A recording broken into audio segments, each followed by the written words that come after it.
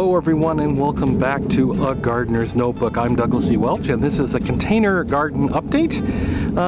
Things are slowing down here in the container garden, and despite our high temperatures, it's like 80 some degrees today, the squirrels have taken the shorter days and decided that it is indeed fall and they must dig everywhere, including, unfortunately, in my pot full of parsley and chives. You can see they've done a bit of damage. There's still some left over here, and I think we'll eventually get a crop if they stop digging in there. We might put some metal mesh over the top of this just for the time being to keep them out. They have been a problem slightly in the past. They don't tend to dig up my bulbs or anything else, but in this case they did do quite a job on this container. We're going to water this in and keep it watered and maybe plant a few more. Part of the problem too, and let's see if I can show you, it's kind of hard, but if you see how high the fence is next to this pot, and our sun has gotten just low enough in the sky that actually this pot and all of the containers are being in the shade a little bit more than I would like. I'm thinking maybe raising these up on some cement blocks or something, raising them maybe 1 or 2 blocks high just to get a little more sun during the main part of the day to help things grow a little faster. Of course, at winter anytime things are going to slow down a bit. You can even see over here at our basil plant over here that, you know, it's slowed down. It's still growing fine and everything, but it is a bit more slow now than it was in the height of summer, and the same with the peppermint there. That pot is obviously doing best of all the pots, all 4 pots we have out here, and I'll show you the other pots in just a second. Now here's pot number, I guess we'll call this pot number 3, and you can see, or maybe you can't see, the squirrels have been digging in this quite a bit too. Luckily the strawberries are just much more resilient in regards to standing up to the squirrel attacks here. This is our melon vine. We did give 1 melon off it. It is our volunteer melon, but I'm actually going to go ahead and pull him out. You see, he didn't root that deeply. It's surprising he fruited at all, but we're going to take this whole trellis actually out of the way since we don't need it anymore. And we can always put that back in should we need it in the future.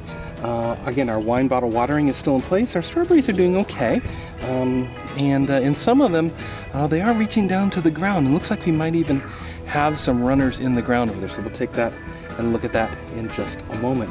In here, if possible, I may try and plant maybe some more kale in this pot, as it's been bug eaten in the other pot. And I think if I move it to a different pot, maybe that'll help spread things out a little bit. The bugs seem to have found it there pretty readily, so maybe we'll try that. And finally, here is pot number 4, and you can see the kale's been pretty bug eaten here. I'm actually thinking at this point I'm gonna go ahead, well, maybe not. I was gonna pull that out, but boy, it's rooted pretty darn well in there. You know what? Maybe I'll leave that there, and maybe I'll see if I can maybe add some more to the pot and just see if we can get 2 pots of it going here.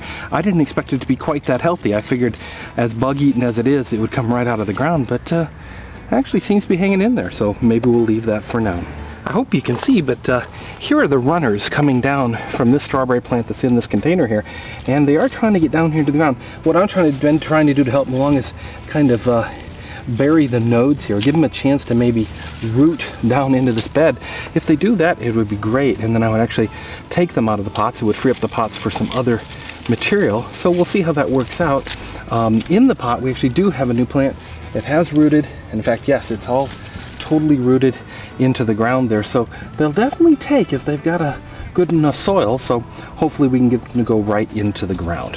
One thing we tried to get going in that pot I just showed you was some spinach, but I think the kale shoved it out, and again, I think the squirrels got a little bit in there. So what I'm going to try and do is I'm going to actually plant a few spinach seeds in here, get them down in there, and we'll water those in really well.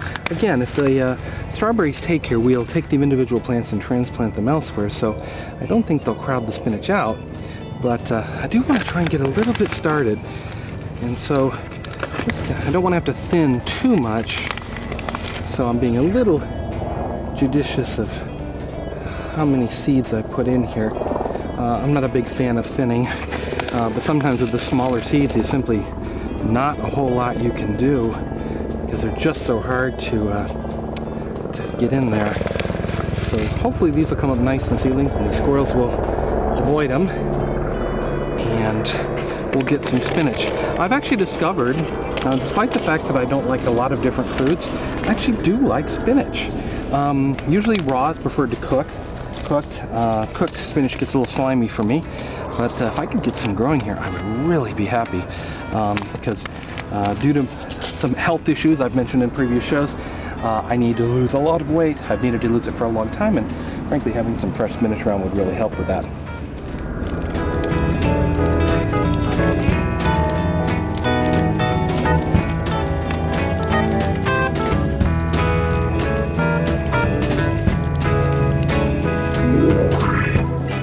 That's it for this episode of A Gardener's Notebook. I hope you'll join us next time. For more information, you can always check the website, douglasewelch.com/AGN. Again, douglasewelch.com/AGN.